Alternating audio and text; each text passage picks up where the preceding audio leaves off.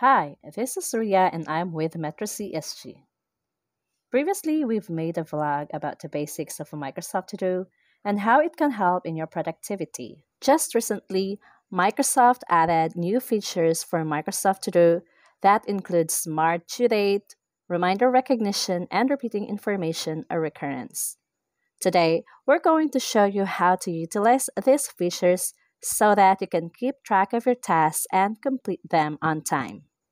But before that, make sure that you are able to set your Microsoft To Do and allow creating a task from flagged emails. Here is a sample email that says we need to do a Microsoft To Do flag that has a deadline on April 15. Now we will flag that email so it will sync in our Microsoft To Do. And when we check the flagged email button, we can see that it is added in our to do list. Click Added to My Day so you will have an easy glance of your list on a daily basis. Then you can also add subtasks, which is already part of the regular features of Microsoft To Do. You can add as many subtasks as you want, depending on the requirement of your list. Now let me show you one of the new feature, which is the Remind Me button that you can use for every list so you can keep track of your tasks. And you can add a deadline where you can pick a custom date for your due date. You can also pick a category just like the previous features of Microsoft To Do and add notes on your list. Now, notice that our lists are included in our My Day, Important, Planned, and in our flagged email.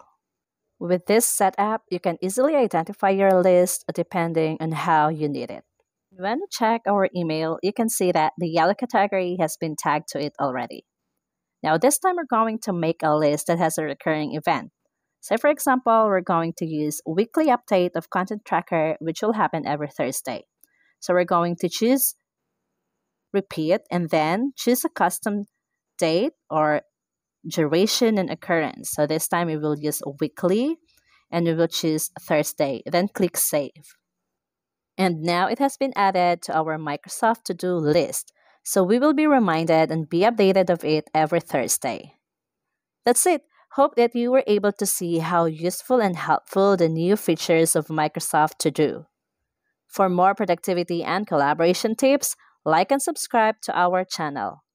Thank you for watching.